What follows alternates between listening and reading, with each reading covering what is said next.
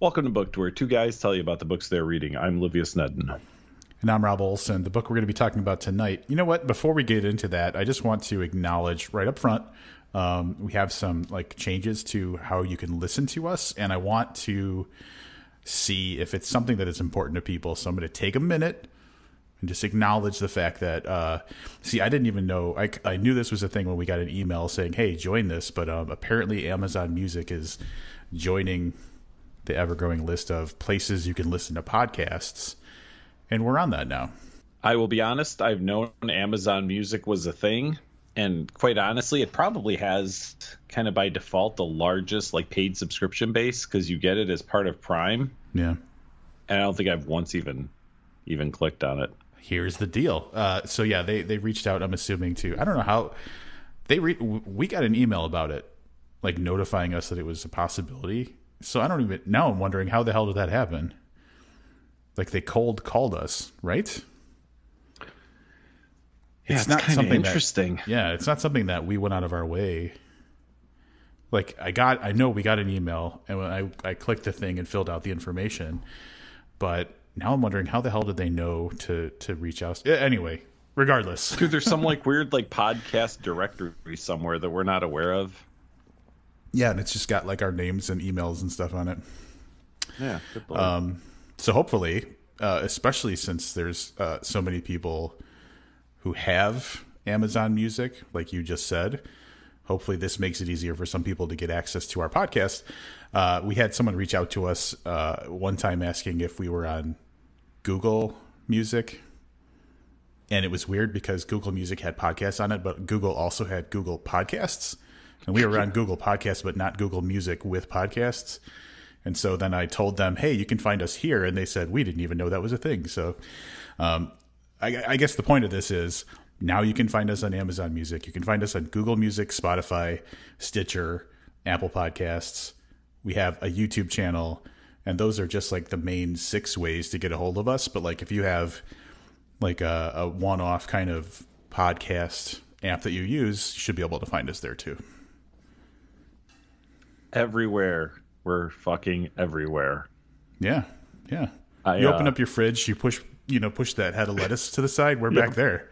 It's so funny because so Spotify, recently got into the podcast game. By recently, I think they started probably a year ago. And I don't know if Amazon kind of just launched this or maybe it's been going on for a year and nobody we didn't know, but then they emailed so we knew. You know what I mean? But it's yeah. I feel like podcasts are kind of finally mainstream now that Amazon's latched out onto them. Dude, and I can't tell you how often I think about well, this didn't fucking exist when we started our podcast. And the people who are starting a podcast right now have it so easy in comparison to when we were just getting started and everything, nothing made any sense. So that's my little back in my day rant. But yes, I just wanted to acknowledge. So also on our website, we did add an updated where to listen page where you can click on that. And the thing I like about it is, let's say you're on your phone, you go to our website, you click on the where to listen page. All of the links that we put on there will take you to either the App Store or take you to the app if you already have it installed on your mobile devices. And we tried that with iOS and Android. Works both ways. So it should be super easy to find us on the major services, regardless of whether you're on your computer or if you're on a mobile device. Or if you've had someone put this on a cassette for you and then you're playing it in your car. Oh man, I'm gonna forget, but I heard a funny thing about cassettes recently. So do tell. No, let's go for it. So Netflix came out with a sequel to their they had a movie called The Babysitter that came out a couple years ago. You watched the goddamn sequel, didn't you? I did. I hated the first one, but people were liking the second one, so I was like, all right, well, I guess I'll watch it, and I did. And there was a scene where these two of the kids, they're still in high school or whatever, that's how old they are. And one of them said something about how cassettes are special because they're so fragile and you never know when the last time you'll be able to listen to it is. And I was like, get out of here with this bullshit, kid. Like, I'm sure that I had cassettes that were like in a fire and then got pulled out and would still play. Yeah, except if like that tape got loose, and then and then you'd like use a pencil, right, to rewind it, or a pen or whatever. But then it never played right; it'd just be garbled over wherever it crunched up. But he made it sound like it was fucking parchment inside these things, and it's like, it's not quite right, but like it's cute how they romanticized it. That's how we'll be talking about VHS tapes one day. Oh, yeah. Wow. I guess we should probably talk about the book that we're here to talk about. So here's a bio of the author, Paul Michael Anderson.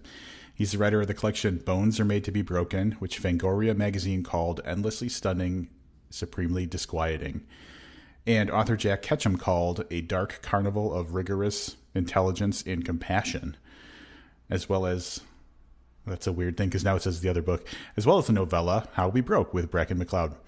Standalone, his next book, will be arriving summer of 2020 from Perpetual Motion Machine Publishing. He lives in Northern Virginia with his wife and daughter. And obviously, Standalone is what we're talking about now. It did arrive in the fall of 2020. Here is the book synopsis for Standalone. They are killers. They are monsters. They are evil. They stalk through summer camps, abandoned hospitals, rundown schools, and isolated houses, hunting anyone foolish enough to visit these places, leaving behind carnage, terror, death, and destruction. Sometimes there are survivors. Always there is blood. And they do it to protect and preserve all of existence across the multiverse. But now they are the ones being stalked and hunted, and life as we know it hangs in the balance unless they figure out a way to survive. Here's what I want to say about the synopsis. If you want to talk about catching someone off guard, that third paragraph where it switches to and they do it to protect and preserve all of existence across the multiverse, that's a little bit of a caffeine shot. Like when you're reading that, you're like, okay, all right, they're slasher serial killers. But that little twist there, definitely a way to catch someone's attention. Yeah, definitely. Now I vaguely mentioned, I think on the last episode when we were talking about what book we were reading next. My mind's all over the place tonight. Sorry, I think you might have lightly spoiled an upcoming episode. Yeah, damn it. Yeah. I mentioned that this came onto my radar because of a Stephen King tweet that Perpetual Motion Machine Publishing responded to. I found the original tweet. He says, the best novel idea I never wrote and probably never will is Jason, the first-person narrative Jason Voorhees, and his hellish fate killed over and over again at Camp Crystal Lake. What a hellish existential fate. And then, so then they were like, hey, if you like that idea, check out this book. And I was like, all right, well, maybe we'll check out this book. And we did. We're here to talk to you about it. I want to acknowledge up front, it's not a long book, so this is probably going to be one of those shorter discussions. I think it's the actual main story. The book is 200 pages, but the main story clocks in just around 160 because there's a separate additional short story that is added on after. So we're looking at a 160-page book. Probably not going to get too deep into discussion with this. Correct. But we will start, as we always do, right at the beginning. So the book opens on a very, very, very familiar scene for anybody who's familiar with horror movies. It is lakeside, some teenagers there kind of doing their thing, and we're viewing all of this through the eyes. And again, Rob, you can correct me if I go too far into spoiling the story, but through the eyes of a guy standing there in essentially a spacesuit. Yeah, it's funny because it's written in classic horror, especially slasher kind of perspective stuff, but then the spacesuit kind of throws you off. But he's got that killer momentum where he shows up, the kids don't know he's there. He's obviously got a weapon. I think it's a hammer. No, is it a knife? It's a hammer. Hatchet, maybe? Hammer. Hatchet. No, you're right. Hatchet, it's a hatchet. Yep. And so, the scene starts off with your typical scary movie killer rampage of killing. There's a couple kids by the fire outside, and he kills them one at a time. And then he just moves on to find the next group of kids, and he dispatches with them. And then and then on and on. So it plays out like the classic like big killer rampage scene in a scary movie, with the exception of like it's not drawn out over hours and hours or whatever. It's taking place all at once for the sake of this scene.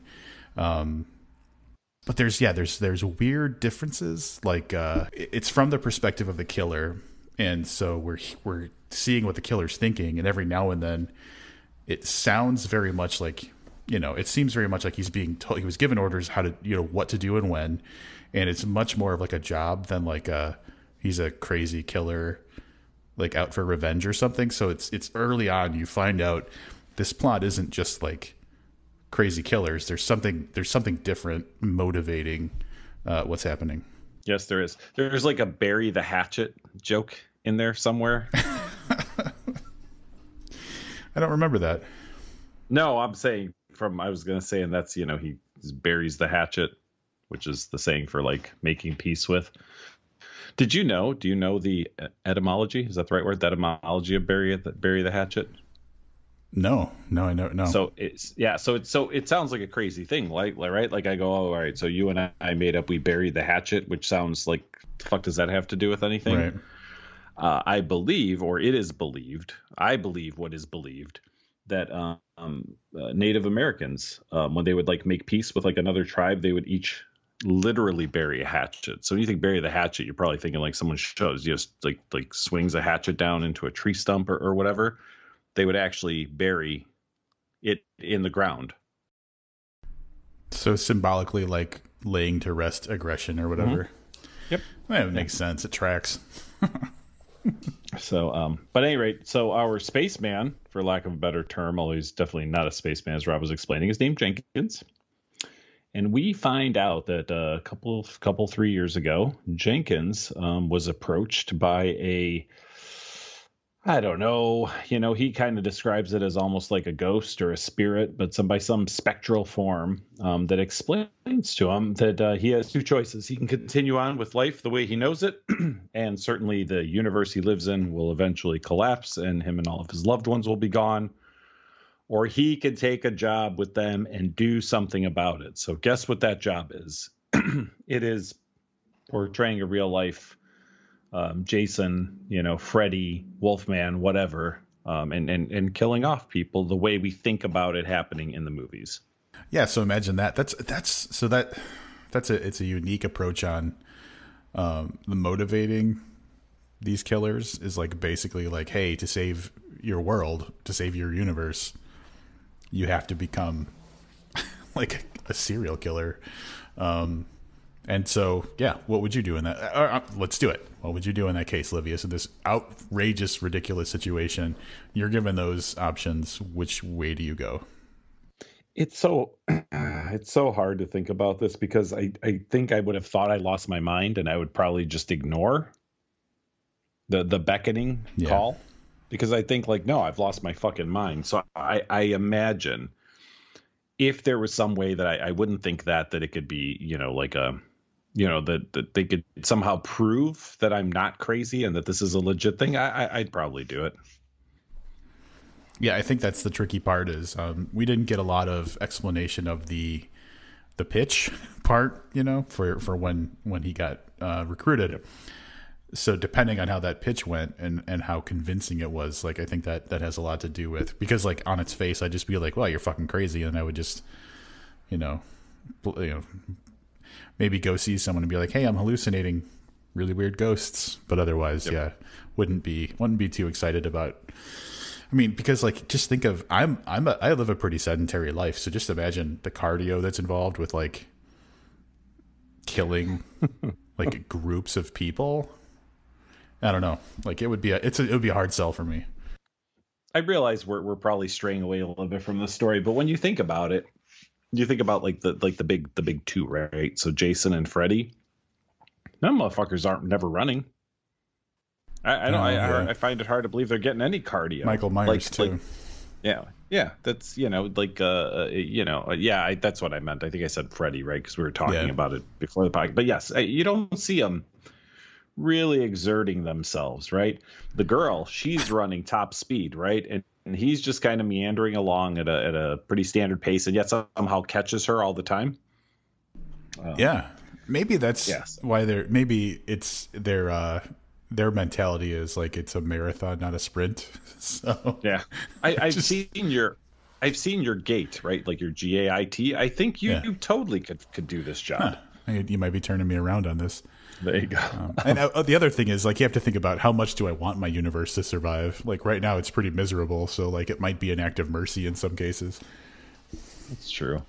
Well, but, I mean, I suppose we can go on just like a half-hour discussion about this, but some of that comes down to, like, your own desire to survive, right? So Jenkins, and I guess I'll try to at least tie a little bit of a story into this conversation. Jenkins is married, has a daughter. Like he seems to like his life. He loves his wife. He loves his kids. So he does it to protect them. But to a certain extent, there's got to be a thing of like, wait, I'm going to die or I can do this thing. Like where your survival instinct kicks in. You say, well, I'm going to do the thing because not only am I saving the universe, but fuck, like I'm not ready to go. Yeah, there is that. So. I want to say one more thing before we move on to explain a little bit as much as we can about this very odd storyline that we were talking about. I feel, and I have not verified this, but I feel that the scene that we see in chapter 1, and it has its reasons. So I'm not saying this is plagiarism or anything like that, so I don't want anyone to misunderstand. I feel like that scene is taken like swing for swing out of one of the Friday the 13th movies, and there's and forgive me if you mention this, but like it's at Camp Crystal Lake, so I'm not like just pulling Friday the 13th out of my ass, but I feel even like how these kids go down might actually be from like Friday the 13th Part 2. Just a guess at which one, but did you feel that way? I kind of got that, maybe not super strongly, but the question, it did arise in my mind. And I think, I just watched that super big documentary on Shudder, and the facts should be stronger in my mind, but it's the sleeping bag like death that got recreated that really like sparked the familiarity for me. And so I believe that sleeping bag death was specifically mentioned in that documentary, and I wish I remembered which movie they said it was tied to. But I got that feeling where like if it wasn't like shot for shot redone, that it was like heavily borrowed from. Yeah, I even feel like there's and again, guys, this is we haven't stepped out of chapter 1 yet, so if it sounds like we're giving too much away, trust me, we barely scraped the surface. Where he runs is it a fireplace poker through the two kids that are having sex? Yep. Like I'm that fairly certain happens. that's exactly that. Yeah, out of one of the movies. Yep. So but I feel like that might be an actual shot for shot like of a movie. So that being said, this mission out of the basically our hero Jenkins, or our protagonist, I should say, hero is probably a really strong word. Basically it's called to do this once a month. So he's been there for roughly 3 years. So this is the 35th time or whatever that he's doing this. And for the first time, something genuinely goes wrong. And I don't know, again, still chapter 1, right? But I don't know how much we want to, let's just say that the system that we're going to cover a little bit of here in the next portion has just gone wrong.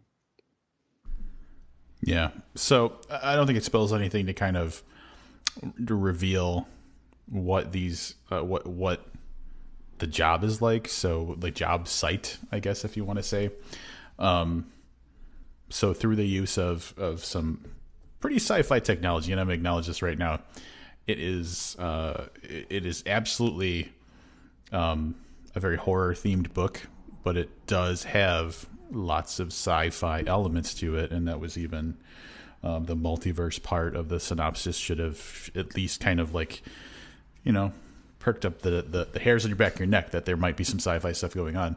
Essentially, they travel through portals to get to and from the jobs where they have to go kill a bunch of people. But there's like a main like station or office or building or whatever you want to call it that he travels back to, and we discover that there's like a few other guys also doing this. And when they come back from their jobs, they just talk about it like they were out, plowing the fields or something. It's very Yeah. mundane conversation between the guys. You said that. What I was thinking of was like garbage men. Yeah, like meeting back up to like drop off their trucks, so to speak. Yeah, like blue collar. That's the feeling I got. Yep. Yeah, not even like trades work, just some blue collar sludge of work. But not only did Jenkins' job go wrong, basically everything they were involved in that day went wrong. And then the last thing I'm going to say that's potentially spoilery is because we brought up the multiverse. There starts to be some credence lent to the promise that if we don't do these things the right way, your universe can fail, and it does for one of the people that work at this station doing the same job Jenkins does. And there you have it. Like I said before, probably not going to go too much deeper into the plot of the story, but suffice to say, you basically have a handful of what any individual person in a world would imagine is a rampaging serial killer. But for these guys, it's just, they're punching the clock once a month for the sake of maintaining the balance of the universe, more or less. And so we get this story because something has gone wrong with their routine, and it has gone wrong in a way it's not good for them. So the story plays out as like figuring out what's going on and why and how to fix it, with a lot of little crazy stuff happening along the way. Yeah, so story-wise, I don't think there's a whole lot more we can go into. I mean, we gave you the first two chapters of whatever Rob's math was, 130 pages, right? So it's still a good percentage. It's a little weird. So I guess I kind of want to discuss a little bit. Although sci-fi and horror have commingled quite a few times, typically unsuccessfully, in my opinion, and that's for me, that's Jason in Outer Space, and I believe at some point Pinhead from Hellraiser was also in outer space, and I've never really cared about it. This didn't feel like horror taking place inside sci-fi, which is how I feel those stories were. And I'm not familiar with Aliens, and I know that's probably collective groans from the listeners when I say that, because I haven't seen them, but I kind of understand the thought of that, also kind of sci-fi horror. This felt like more of a crossover than that, like a forced co-mingling of the two versus just saying, hey, what if we just put Jason in a sci-fi situation? Did you feel that way too? Yes, I think based on what you're saying, it's not putting horror in a sci-fi setting, if that's what you're getting at, like the Jason example, right, and stuff like that. Mm-hmm. But it's also not horrific sci-fi, like the Alien series. That was going to be my example, but that's like a monster movie in space, so like obviously different than like your typical slasher. I can't think, and I'm not an authority, so nobody get on my back about this shit, but I can't think of slashers in space. I couldn't think of an example if I tried, but yeah, so it is kind of a unique, because it's almost like the story only relies on the sci-fi element as like a framework, in a way. Like there's sci-fi elements to it that are necessary to make all of the plot points happen, but it's not, yeah, they don't mix together or something. I'm having a hard time explaining it, but I hope that makes sense. I'm going to explain for like the three people or so that maybe live in Great Britain that'll understand this reference. So I feel like maybe you and I have talked about this. Maybe it's been on the podcast. There is a long-standing game show in Great Britain called Countdown, and it's a game where it requires math and then kind of not word unscrambling, but making words out of like a jumbled set of letters. And apparently it's probably run for like 40 years or something. And then over the last few years, there's been a show called 8 out of 10 Cats, which is just comedians talking on issues of the day. Well, at some point, I think it was supposed to be like a one-time kind of whatever special like holiday thing. They did 8 out of 10 Cats Does Countdown, where they had comedians play this game show. And now it's been going for like 5 or 6 years. And I feel like this marriage of horror and sci-fi is kind of 8 out of 10 Cats Does Countdown. Okay. Do you see what I'm saying? Like, not like yeah, we just I know put what you're saying. like it's not like when Family Feud has like celebrity football player teams. You know what I mean? That's just football players on the game show. Like it's this kind of weird merge. Yeah, I don't know how to explain it, but it's interesting, and I'm a little curious on how one being Paul Michael Anderson gets to this this very strange and unique story. Yeah, it's definitely a weird approach. Like unique is a great word because it's kind of script flipping as far as who's in danger in a crazed killer situation and stuff like that. And yeah, very unique. The last thing I think, I'm going to say about this is there are a couple of characters introduced a little later in the story that shed a little more light on the whole thing. And it almost felt like a third element was introduced. And I don't want to go into what that element is or anything, but it at one point actually felt like there was kind of like, so you got horror, sci-fi, and then a third element dropped into it too, which made it even more kind of weird for me. Yeah, I guess the final thing I'll say is that it's a interesting book because of the disparate elements that it pulls together, which I think it does a good job of incorporating things that you wouldn't expect to be put together in the way this does, like the sci-fi and horror and everything. It's got kind of it's got a sometimes goofiness to it. So there's like some funny stuff that happens. And like at points, it's just got really creepy stuff that happens. So yeah, it's a fun kind of romp in a way that plays with different genres and melds them together in ways that I wasn't expecting. But for me, and I don't think that we're going to do a spoiler talk about this, but I think the best part of the book for me was when everything starts wrapping up at the end and we're figuring out what's going on kind of in like a bigger scale. Because it was an interesting way to go. And it made me think about like, it's such a weird choice to get us there the way that the author chose to do it. So yeah, I liked the resolution of everything. And along the way, there's just so much murder. So that's always cool too.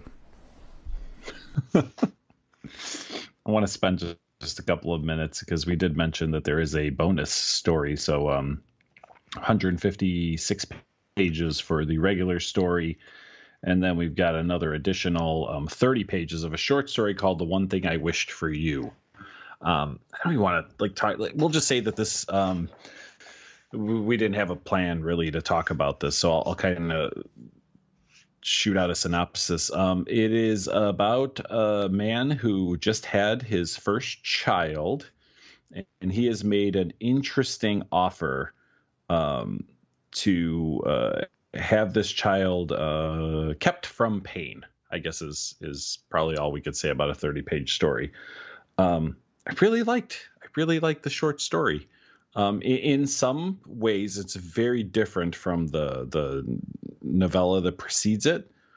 In some ways, I liked it better, although it's probably less. Sorry, it's less discussion worthy. You know what I mean? But it's a nice addition. So it's kind of a 2-for-1. You get the crazy shit that we spent the last 20 some minutes talking about, right? And then to round it out, you get a little more a little more placid of a story. Probably almost equally as weird, but a little more relaxed story to kind of take you off this roller coaster that you were on. And I thought he did a really nice job with that story.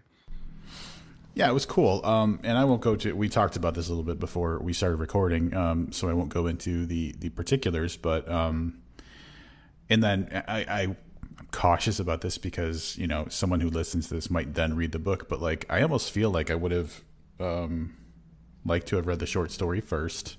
He even acknowledges in like his little note before the short story that one does kind of inform the other in a way. There's like a very small connection between the two, which I won't reveal. But so like, yeah, either way you go about it, if you read the book in the order it's printed, or if you read the short story and then the main story, I think it adds context to what's going on. I hope that doesn't. I don't think it spoils anything because I didn't give any reason about why or how. Not at all.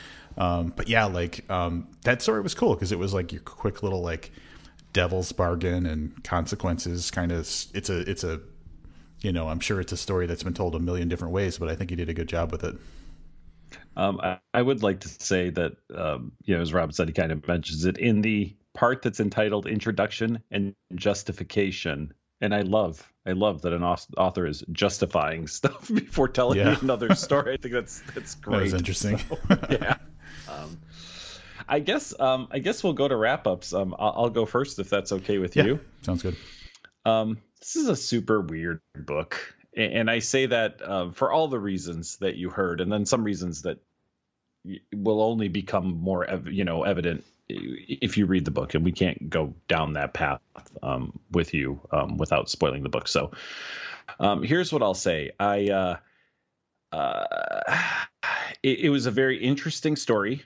I actually really like the conclusion, and that's what I'll say about that is the wrap up of the big story. Although I had some kind of niggling issues towards the end, I think that the overall wrap up was my favorite part and received the highest score that I gave to any of the 8 categories that we review the book on. The 2 lowest I gave was characters. I only gave a 5 for characters, and it's because I didn't really feel attached to any of the characters. Like I said, the story. The story stands well enough on its own without a ton of character development or character attachment. That being said, if there was more character development or if I felt more of an attachment to the characters, would the story have benefited? And the answer is probably yes. It doesn't need it. I still enjoyed the story and its uniqueness and quirkiness. And then the other one was pace. And pace, I feel like it was uneven throughout the story. So I felt like it kind of started off with a little bit of a bang, then it really, really slowed down, and then it really picked up, and then it kind of slowed down again. So that's kind of where I'm at. So favorite thing about the book, definitely the conclusion. Least favorite thing about it, probably a combination of pace and characters. And that's not to say that I disliked the characters or, that the pace, it just wasn't my speed. So overall, after averaging out the 8 categories that we review the book on, my final score comes out to a 6.75 for Standalone. All right. I will try not to retread any of the stuff we've already talked about. This book is a fun, goofy romp of a book. I don't think that it takes itself too seriously, even though it does explore serious things and does some kind of fucked up stuff that we did and could not mention. But yeah, like the strength of this book to me was the plot and the tone. The story that it was trying to tell was a really confusing one in ways and a little bit complicated, but came off in a very simple, like it was simple to read. So like he simplified really complex thoughts in a way, so I had to give points for that. But the overall like story that he was telling, I thought was interesting and entertaining. And then tone, he throws out some real creepy stuff. He hits a horror vibe, I think, pretty well, and it contributed well to the overall story. And yeah, like Livia said, the conclusion of the book, while we can't explain any of why it's good, is probably one of the stronger points of it. The way he kind of pulls everything together and reveals it to the reader. So based on that, I think it's just a fun, quick read. I did read it. Did I read it in one sitting? It didn't take long. It's a very fast read. So it's fun and interesting and does unique new stuff that I don't think I've really read much of before. So yeah, I enjoyed it. And overall, I gave it a score of 7.25, a little bit higher than Livius, which averages the podcast out to a 7 out of 10. I feel it's really a must read for somebody who's a fan of like the slasher genre, because it does do new and interesting things. And I just wanted to get that out there, that although I don't like, I've read slasher books I've enjoyed more because of the structure of this book. I feel like I'm glad I read it. And I think that anybody who's into that type of horror would benefit from this particular take on the slasher genre.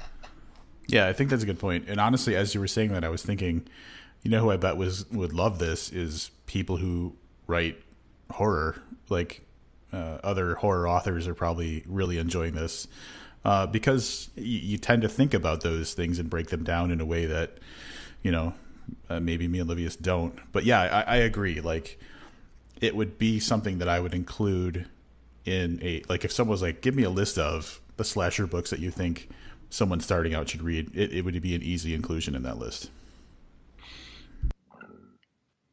Yep. All right. I know the one other thing that you want to talk about that I want you to talk about, because I know you'll do it kind of in a spoiler-free way, is I have not gotten around to seeing The Devil All the Time, which is the Netflix adaptation of Donald Ray Pollock's book. So I'm really interested to get your take on that. Yeah. So first I want to acknowledge that we read and reviewed The Devil All the Time 9 years ago. So... or 8 years ago. It's either 8 or 9. I don't remember, but a long time ago. So I didn't have a chance to reread the book, obviously, before checking out the movie.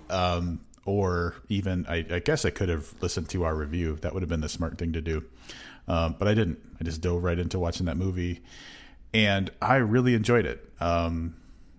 It's a concern, and we see... As we've been doing this podcast almost a decade now, we see movies get adapted that we've read for the podcast or just read and loved outside of the podcast. And like, the thing you want the least is for it to be a bad adaptation. So there's always this kind of like trepidation going into something like that. And I think they did a very good job. First of all, did you see the cast? Like, it's huge. Yeah. So I know that Edward the vampire is in it. That's yes, all Edward I know. the vampire is in it. Yes. All Team right. Edward. I'm gonna go to the IMDb list. All right, so Robert Pattinson, who is Edward. That's the guy. Yep. Spider-Man's in it. The new Spider-Man, Tom Holland. The little guy? Yeah. All right. Okay. And I'm going to do this for all the characters if I can think of who they played. Pennywise in the new It movies, Bill Skarsgård. Okay. All right, I know that is. That's probably as far as I'm going to go with these funny, jokey things. But Sebastian Stan, who is trying to think of what else I've seen him in. He's one of those things. He plays Captain America's best friend in those Captain America movies. The guy with the metal arm. He plays Bucky. He plays Bucky, the Winter Soldier. Yeah, Bucky's in this. Jason Clarke he's an actor that I see in a ton of stuff, but I can't think of what I've seen him in recently. Just a big cast. There's a ton of like really, really good actors, and so it takes place in, what is it, 1950s, like Ohio, that area, and so the period work is just great. It really gives it like a mid-century rural America feel. I feel like they pulled that off wonderfully. And everybody, all the actors just brought it. They did a very, very good job. Oh, I forgot to mention one of the cast is Donald Ray Pollock himself was the narrator for the movie. So they actually got the original author to narrate the film, which I thought was awesome. Yeah, I'm very much looking forward to it. I'm seeing the words like eerie, disturbing, and I like eerie and disturbing things. If I remember correctly, does this not take place in Knock 'em Stiff, which was his other novel, which was like that interlaced short story collection? You are correct. So not entirely, but like it does. A lot of it happens in Knock 'em Stiff. Yeah. Yeah. I wanted, there was like 2-3 different times I wanted to start this, but it is like almost 2.5 hours. I think it's like 2 hours and 20 minutes or something, a movie. And it just at no time did I either have the time to watch it in one sitting or not feel that I was going to fall asleep like, 15, 20 minutes in because I was tired. It's on my list of things to do this week though. Yeah. The thing that concerns me about, and I haven't looked at ratings too much, but like the beginning, it's kind of a slow burn because it's there's a little bit of a fractured timeline going on, but it looks at people of multiple generations and it looks at them different times in their life. So there's a lot of like establishing and foundation that's laid in early, and I think that's why the movie is as long as it is, because it really hits a good pace pretty far in. Like you're 45 minutes in before it really finds its footing after establishing and like introducing all the different like elements that are being played out. So because there's for anybody who's, I mean, it took me a while to remember everything from the book, but like there's these like this couple that drives around killing people, taking like photographs of them. So that's one storyline. There's the main storyline, which is this family where the dad came back from came back from a war, and like raises his kid, and yeah. So like there's a lot of different elements that have to get established, and they eventually kind of pull together into the meat of the story. So it's not the quickest like beginning, and I'm worried that people would have a problem with that. But man, once it's rolling, it's pretty good. It's pretty intense. I'm doing this from with my faulty memory from 8-ish years ago, but I do believe we had the first audio interview with Donald Ray Pollock after he published. Yeah, so very cool. I just wanted to throw that out there just in case anybody's just a little bit. I'm looking forward to it. I think you're right. I think I might queue up the podcast where we reviewed it to get a little bit of a refresher, because as you were talking, I was like, well, that sounds kind of familiar, but I don't know if I could have pulled that out on my own about, you know what I mean? Like right. A couple driver. Yeah. So, but that's on Netflix. So everybody has Netflix, right? Or you have someone's Netflix password. So sounds like Rob is recommending this as a must-see on Netflix. Yeah, it was very good. And in our group of people, anybody who's posting about it on social media is also giving it high points. So I definitely recommend checking it out. But again, it's a time commitment. Like Livia said, it's almost 2.5 hours long, and it's a slow burn at the beginning, but I think it still has enough interesting stuff going on to compel you through to when it picks up steam. So yeah, definitely go check it out. Congrats to Donald Ray Pollock. Like it's nice to have a movie adaptation of your book, and it's even better when it's good. Well, and you get to be involved with it. That's a whole third, right? Like, Josh Malerman was super excited that he could just be on the set of Bird Box for a couple of days, right? But, like Donald Ray Pollock got to be an integral part. I'm assuming that if he's narrating it, he's probably in it, from a voice standpoint. Yeah, so that's awesome that he also gets to partake in it.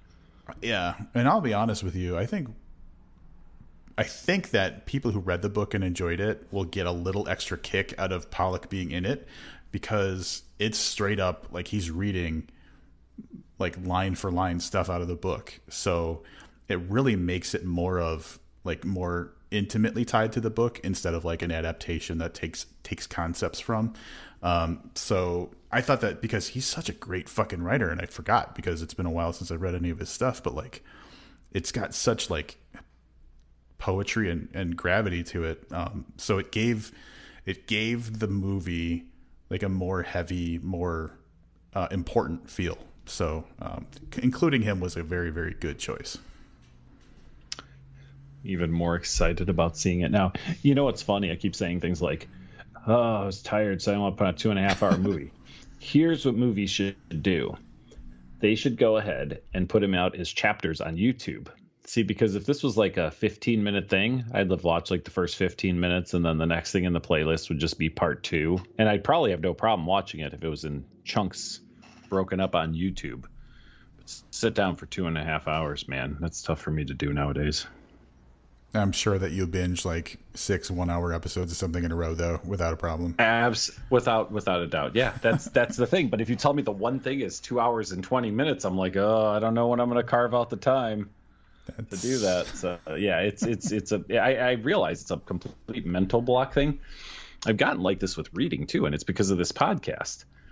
Like, I am very accustomed to now reading in just half-hour chunks. And then you just parcel it out throughout the week? Yep, absolutely. And you know what? If I were to pick up a book next week that was just for me to read, it would probably be the exact same thing, because it's the rhythm that I'm now used to. Before, it used to be, I've got 5 minutes, maybe I can knock out a chapter, and then that night read like 3 hours. Yeah. And now it's like, I even if I'm off or I'm just sitting at a, outside a hot dog shop, like literally like 27 minutes, and I'm like, all right, well, that's enough reading for now. Like, like you could set a clock by it. Wow, that's bonkers.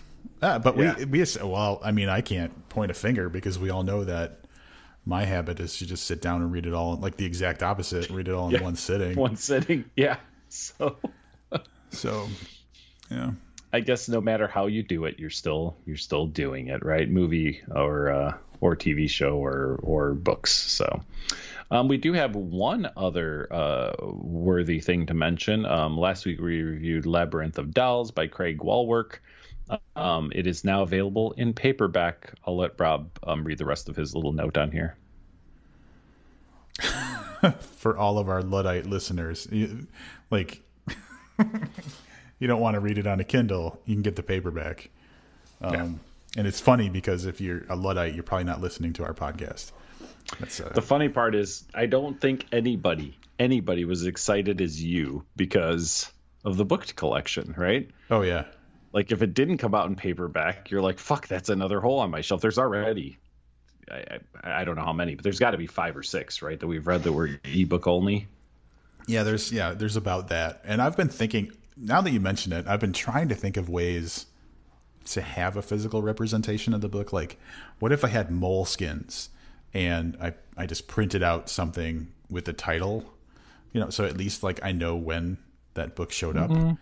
So if anybody has any interesting ideas of how I could, like, obviously you could just print out, like, if I had a PDF of it, I could print it out and shelf it, but I was thinking, like, what would be a cooler visual way of doing that? So I'm open to ideas if anybody can think of anything. Cracks me up as you said moleskin, but I happen to know you have a pile of notebooks you're never going to use. I'm not going to say what kind of notebooks there are, but I once saw a stack of like 25 notebooks. Yep. I think those would do as well. Yeah, but then, like, I don't know if like getting a label maker, What you could do is what we did with the original FCJR book. You can go down to the local thrift store. You can buy some hardcovers. You could download the ebook art, assuming it's still available. Print it, wrap it, put it on your shelf. That's not a bad idea. I might have to do that. I might have to just but then I was thinking I could also have a QR code on the spine that would like link me somehow to the actual ebook. Now you're really getting carried away, but it's a cool idea. Yeah. So I just want you to have that thing complete. You know what I mean? Yeah. Like I realize that it'll essentially never be complete. You know what I mean? That it continues to go. But I think there will be a satisfaction available to you when you're 100% caught up with everything we have done. Mm-hmm. So I'm rooting for you. What was that, your way of asking without asking what percent I'm at?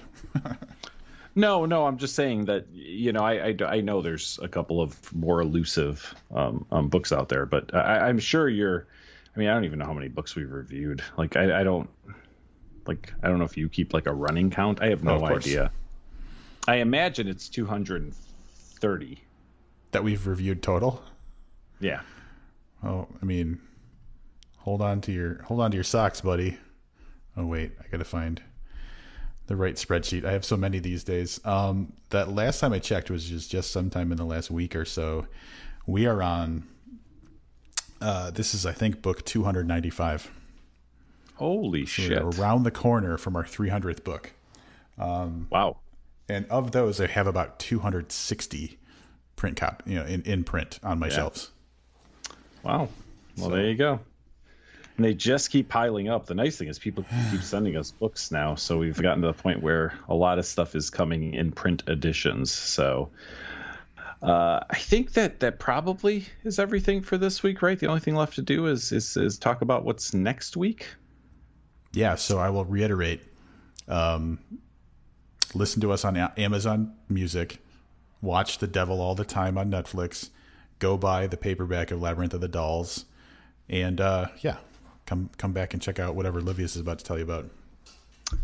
Next week, we will be reviewing the final book this year that we have had like great anticipation for, right? So the rest of the year, obviously we're going to review stuff, but there was a cluster of books that at the beginning of the year we were kind of chomping at the bit to get to. The Loop by Jeremy Robert Johnson will round out that list for us next week. Here's what I will say. Publishers Weekly said it's unputdownable, which is just a terrible word. So that's not a judgment on the book. It's totally a judgment on Publishers Weekly. I feel like they use an ungainly word like that on purpose, like in a cheeky way.